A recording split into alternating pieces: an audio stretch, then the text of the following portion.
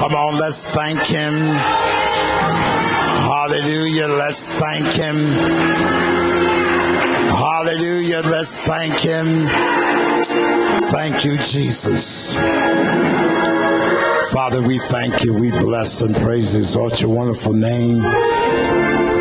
For you alone are worthy of all the praise. Bless the Lord, O my soul, and all that's within me. Bless his holy name. God, you're an awesome God, a mighty God, a great God, a true and living God. The Holy One of Israel. It's in you in who we move, we live, and have our being. We can do all things through Christ who strengthens us. We do confess our faults, repent of our sins, and thank you for your faithfulness in forgiving us of every sin, cleansing us, washing us, making us whole, that we're the vessels of honor, sanctified and meet for the Master's use, and prepared unto every good work. We love you and appreciate you. Thank you for choosing users, anointing, and pointing, calling, and sending us to fulfill the purpose, plan, and destiny you have for our lives. Thank you for these, your precious people who are here in the sanctuary. Those who may be viewing this telecast, we greet you and thank you, Father. For great is thy faithfulness, O God. Morning by morning, new mercies we see. All that we have, thine has provided. And Father, we thank you now. Let this word come forth, accompanied by the anointing. Let yokes be destroyed, lives be saved, healed, delivered, and set free from the bonds of sin and Satan. We bless you. We praise you. We exalt you for what you're going to do. We bind every spirit that's not of you. We loose the spirit of liberty and loose the spirit of truth to be in this place. Quicken our ears, our hearts, our minds, our spirits to receive and discern the truth of your word as your word continues to come alive in each and every one of our lives. Bless us and we know we're blessed. Keep us and we know we're kept. And we speak these words in the name of Jesus Christ, our Lord name. Let the church say amen. Come on, let's give God some praise in this place.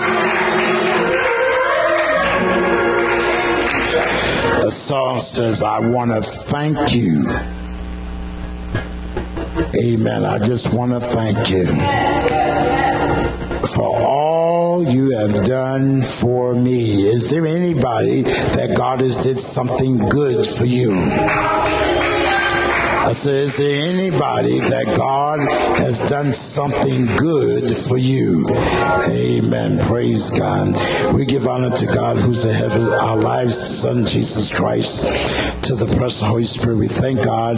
Amen. We will recognize Pastor Mamie Tolbert. Amen. Thank God for all of our pastors, ministers. To you, the precious people of God, we greet you in the precious name of Jesus. Just want to encourage you with this word. Go to the book of Matthew chapter 14. The book of Matthew chapter 14, a very familiar scripture for those of you that read your Bible, and a very interesting text for those of you that would like to begin. Matthew 14, I want to start with verse number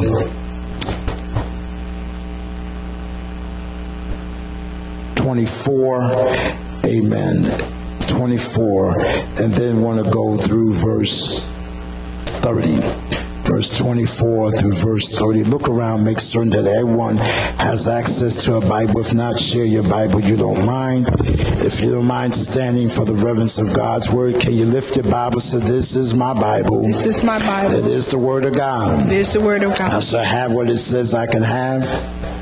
I will be what it says I can be. I would do what it says I can do. I will say what it states I can say. I am. I know I am. A living recipient of the manifested promises of God's word.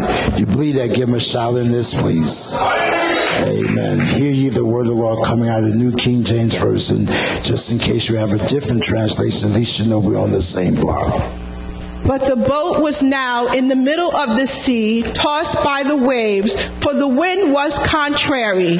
Now in the fourth watch of the night, Jesus went to them, walking on the sea.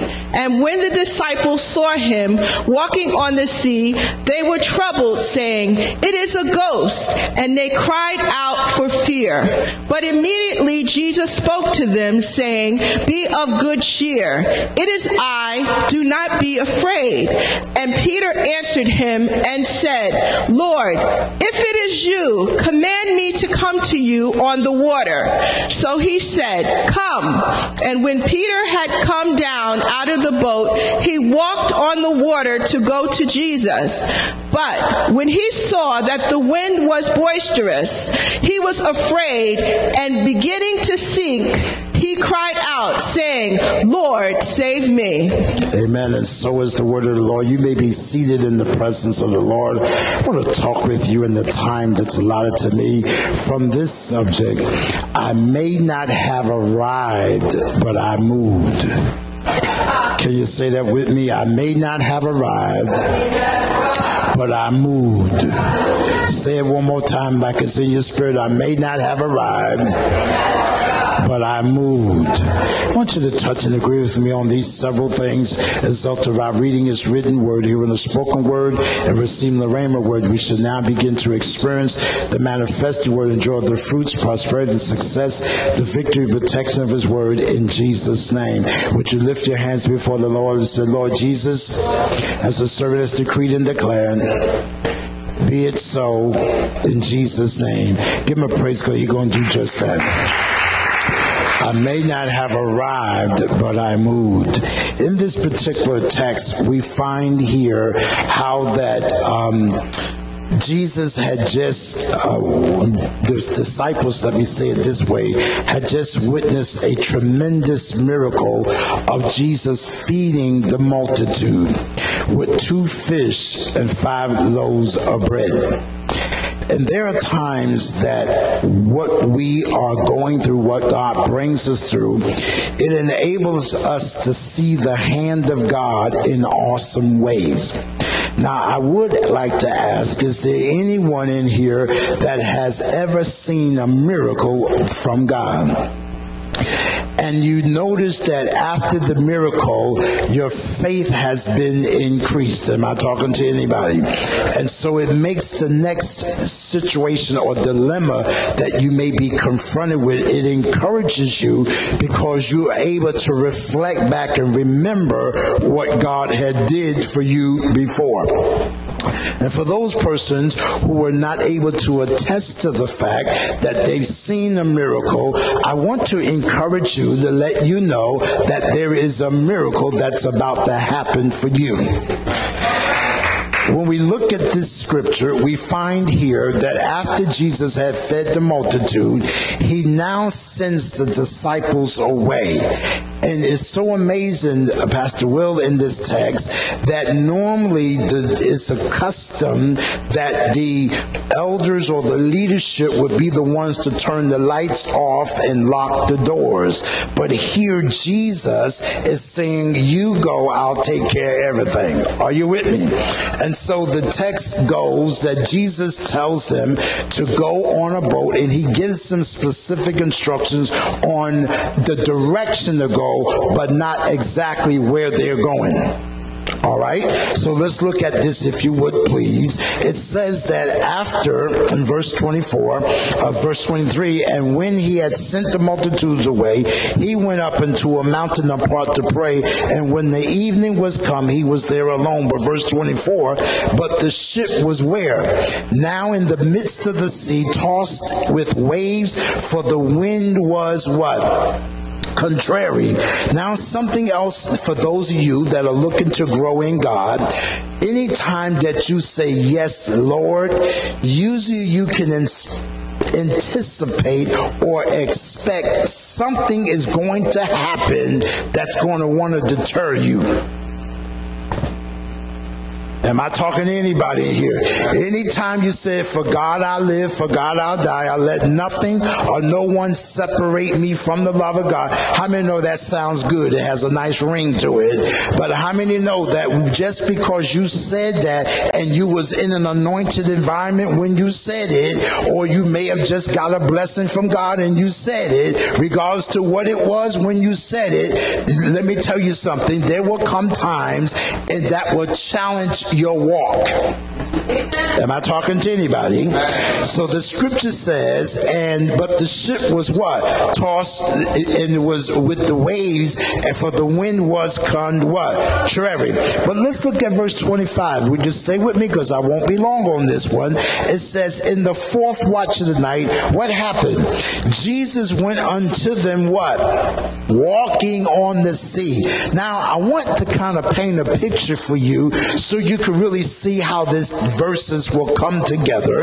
Here, the Bible says that this ship is in the midst of the sea, but yet is being confronted with a strange wind. And the wind, oh my God, somebody needs to give God a praise. Watch this now. The wind got in cahoots with the water. And the two of them caused a disturbance. Ooh, oh my God. Are y'all with me? I said the wind and the water, they congregated together and they were causing a big stir. Now watch this now. Jesus did not, we don't read it in the Bible where he told the wind what to do. Neither is it given that he told the water what to do. But the main thing is he told his disciples what to do. This is going to help somebody. So what are you saying? As you're obeying God, you don't know what's ahead, but God does. Oh my God. Okay, now watch this now. The text says, and Jesus went to go what? Meet them went unto them walking on the sea. But there's a question that comes to mind. If they are on the ship, they're being tossed to and fro, how is it that Jesus met them and there was a contrary wind? Am I the only one that maybe had that question? Look at it. Would you read it? It says, and when the disciples saw him walking on the sea, they were what? Troubled, saying, it is a what? Spirit, and they cried out for what? Fear. Now let me show you something else to consider in this text. One, that if the wind and the water is acting contrary, that's one part of the scene. But yet it says that Jesus went to meet them.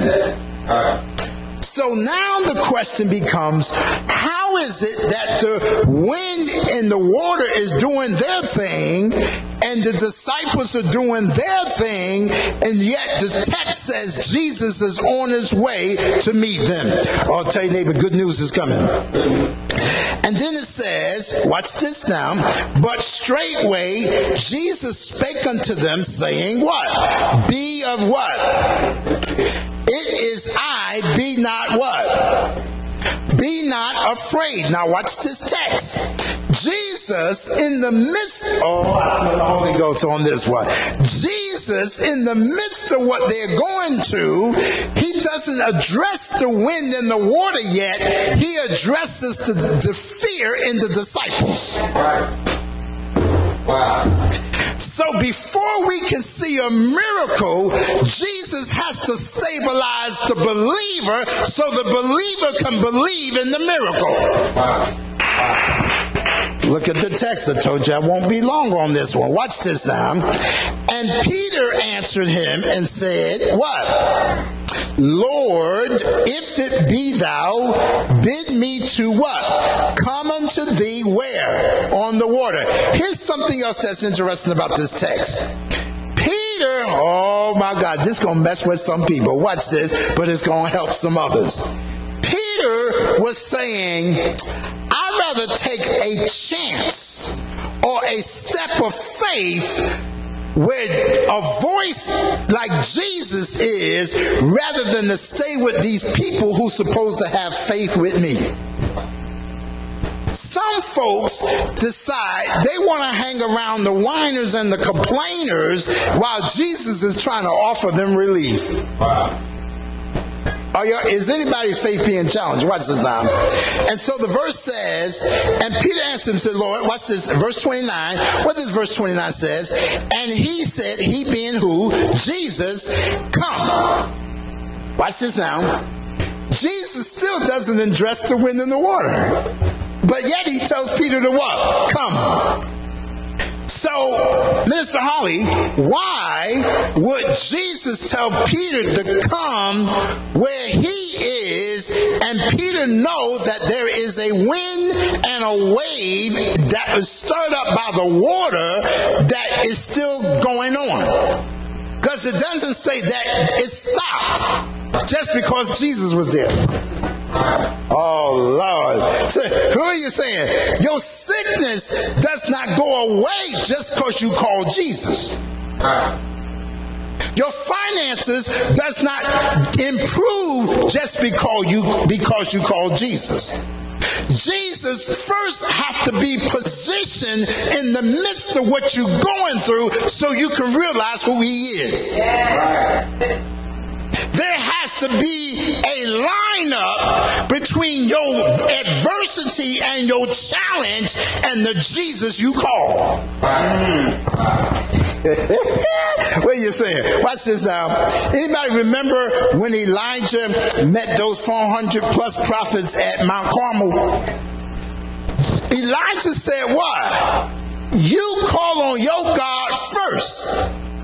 Then he says what? Call him a little louder because he may be sleeping or he may went on a vacation without telling you. Is anybody getting this here? So what? Then when it comes Elijah's time, Elijah, watch this now, they still both faced with the same situation.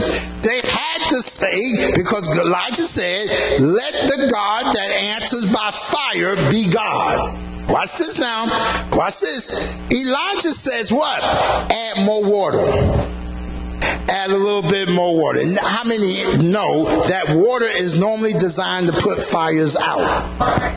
Am I talking to anybody here? Somebody is about to experience a miracle that's really going to put some folks in amazement. That's a word for somebody. Now watch this. So that text in Kings, it says what? That when they put so much water that the water what? Are you with me? It fell over. So there was what? Overflow in the water. Anybody hear me? We talked about this morning, God moving you from just enough to the land of more than enough. Are you with me? So watch this now. So the text says, when Elijah prayed, I'm just going to get a short version. Elijah prayed, the scripture says, the fire came down, and it uses this term, Mr. Evans, watch it. It licked up. Are you with me? Anybody ever remember cake batter? And you just ask your mama or grandma or auntie, can I have that little bit? And you take your, look like some of y'all having some memories about it right now. And you take your finger and you lick it around. And then, I don't know if y'all was bold enough, but sometimes you lift the bowl up and you just put it in your face and you just, anybody with me? Because you wanted to make sure all the batter was gone. That's how that fire did. It licked it up so that there was no residue of even water. Oh my God. Give him a shout right there. Give him a shout. Oh, glory to your name, God. Give him a praise right there. That's a praise. That's a praise break right there. That's a praise break right there. That's a praise break right there. So now Jesus is there in the midst of the water. He doesn't come on the boat yet because why? The people on the boat are not postured to receive the king. So he says, I need permission to operate in your realm. So he says, who on the boat is willing to give me permission to perform a miracle where you at? I might as well, let me go behind the curtain, because somebody going to look at their family member and they're going to say, and those that ain't got no family member probably going to look at a picture of them. That's why it could be the reason why some miracles hasn't come to your house yet, because there's some unbelief in the house. Right. Is this helping anybody? So the text says, I need somebody that is willing to give me permission to operate on your realm. Watch this now. Because why? Jesus wants to remove the myth or the excuse that if Jesus would have been on the boat at this moment, that they could have said, well, you the Son of God, and automatically, yeah, things supposed to work out for you. But Jesus said, no, you ain't ready for that lesson yet. Let me show you another lesson that you should be able to be more palatable for you. Watch this now. So the scripture says, Peter says, come. Jesus says to Peter, come. And the scripture says what? The first words are, bid me to come where you are. And the word bid means command me. In other words, give me the level of instruction you gave me when you fed the multitude. Where you told them, what do we have in the audience? And the response was, there's a lad with 2 fish and 5 loaves of bread. And so he said, what? Bring it. Now, excuse me, I just had another Holy Ghost moment. When you have been obeying God, your ear is attuned to how he speaks to you. So Peter was saying, speak to me with the anointing of the ear that you've given me to hear you. Speak to me at that level and I'll know it's you. While everybody else is calling you Spirit, he called him Lord. Watch this down. Watch this text. Is this helping anybody? Watch this down. So the scripture says, but straightway Jesus spoke to him and said, be of good cheer, it is I, not be not afraid. Verse 29. And when he said, come, what happened? Peter was come down out of the ship, and what happened? Scripture says he what? Swam. He swam to Jesus. He backpedaled to Jesus. He did the floating to Jesus. Any swimmers in here? Give me some other terms. What he probably could have did. He stroked to Jesus. He did the backstroke to Jesus. What else he did? He did the swan to Jesus. Come on now. He what? Yeah. All right. Watch this now. And so but the script, no, that ain't what he did. I just asked for your response and thank you. But the scripture says he what? Walked. Where was Jesus? Jesus had what? Walked on the water. So when Jesus told him to do so, give God a praise. Watch this. This is somebody, a free one for somebody. Watch this. The difference between when God is speaking to you and when the devil is speaking to you, when God is speaking, you go up. When the devil is speaking, you go down. Let me bring it in another way. When God is speaking to you, your circumstances change for the better. But when the devil is speaking to you, your circumstances continue to decline. Let me bring it another way. When God is speaking to you, there is a peace in your spirit. But when the devil is speaking to you, there's questions in your spirit. Okay, I ain't going to give you no more. Watch this now on that part. Watch this now. And so the scripture says, and he began to what? Walk on the water to go to who? Jesus. Now watch this now. Verse 30. But he saw the wind was what? Boisterous. And he was afraid and beginning to sink. And he cried saying what? I can't hardly hear you. Lord, save me. Notice, I wonder how come, Minister Gardner, he did not say save us. He said save me. Everybody with me? Now some folk will say, well, what about the other disciples? Watch this now. Ooh, excuse me, I just had no Holy Ghost moment. Watch this now. There are times that you're praying a prayer. Even some people you want to bring along with you, they're not there. So you need God to respond to you where you at. Because some people you may want God to save us, they may not want to be saved. See, some folk trying to bring folk with them at the next level God is taking them to, and God is saying, I'm going to hold you up until you drop them off. Watch this now. Look at the text. And it says, and he was afraid, and beginning to sing, he cried, saying, what? Lord, save me. But verse 31 says what? And immediately Jesus what? Stretched out his hands. In this version says, stretched forth his hand, and what? I can't hardly hear you. I'll say it one more time. He caught him and said unto him, O thou of what? Wherefore didst thou what? Now, I'm going to share something with you. If you look closely at the scripture and follow these verses, the disciples on the boat did not hear Jesus tell Peter that. Only Peter. See, the enemy will sometimes want to speak to us while we're going through some challenges and we feel like we failed. The enemy will try to blow it up, having us think somebody else know what we're going through. Am I talking to anybody in here? Watch this now. But that was a Peter and Jesus me moment.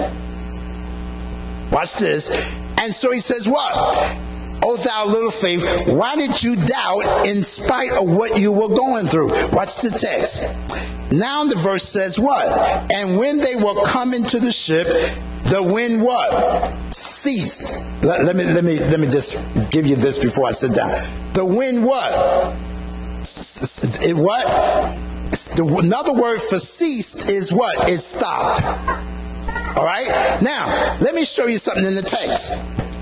This text shows us the people on the boat saw Peter walk on water, but they never saw him sink.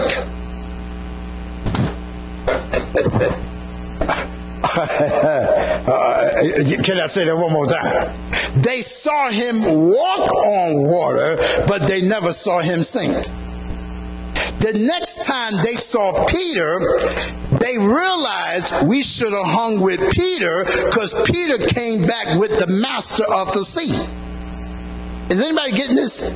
So in other words, break this down to the 21st century, that what you are going through, the people see you anointed. They see that God is with you, but they don't see what the process that you went through for you to be now anointed stronger with Jesus. They only see the after effect.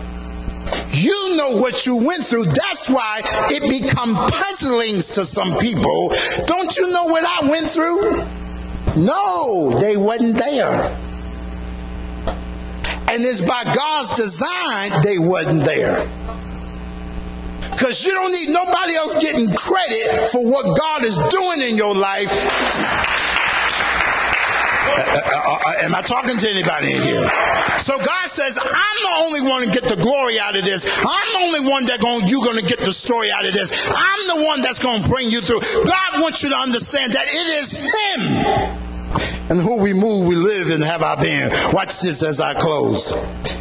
And when they were coming to the ship, what happened? The scripture says, and the wind stopped. It ceased. Are you with me? We don't know how long Peter was out there. That's not important. The main thing is Peter left us clues on when we are going through what to do. First, we got to call on Jesus. Let me back up a little bit. First, we need to move on the word of Jesus, then call on Jesus, and then watch Jesus walk back with us. So give him some praise. I'm done. So, I may not have arrived, but I moved. Everybody got it? So if people talking about you, because you're walking out on faith and you trust in God. Now, let me just bring this in. Make certain is faith and not fiction.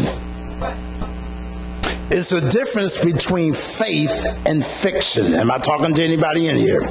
So I want you to understand this. Watch this. God is about to show off in your situation.